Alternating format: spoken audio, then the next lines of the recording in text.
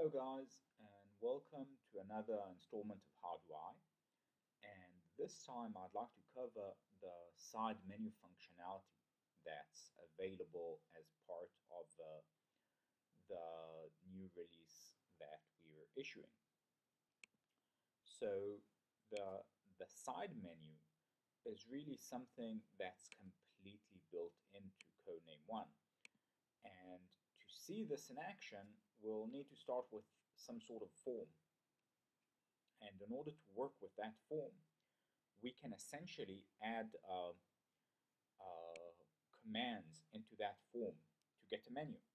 And now the default behavior for commands in a form depends on any sort of platform. So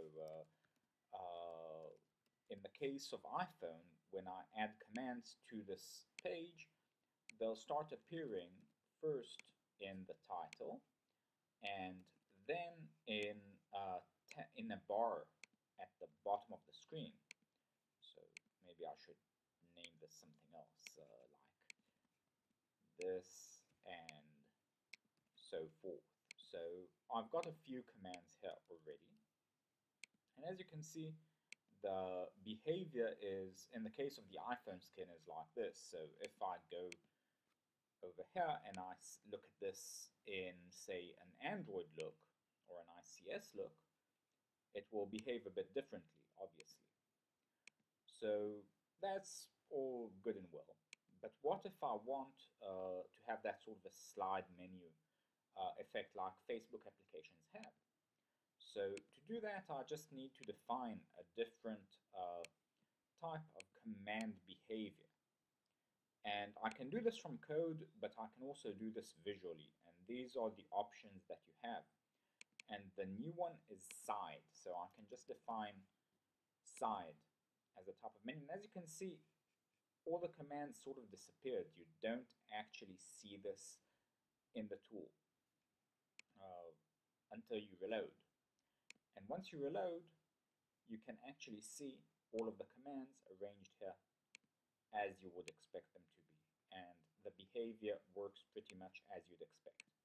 Now, if you'll add an icon, you'll see it right here.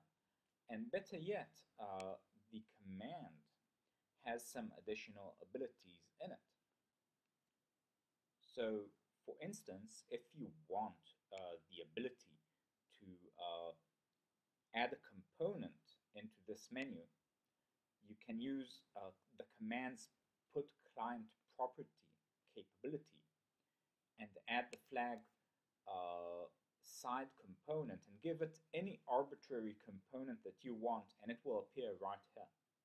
You can also style this as you'd want, pretty much by styling the commands as you'd expect, or give it any sort of other arbitrary UI ID that you choose. And that's really powerful, and you can pretty much customize this any way you like, and it's seamless. As you can see, you don't really need to change anything just to get this sort of behavior.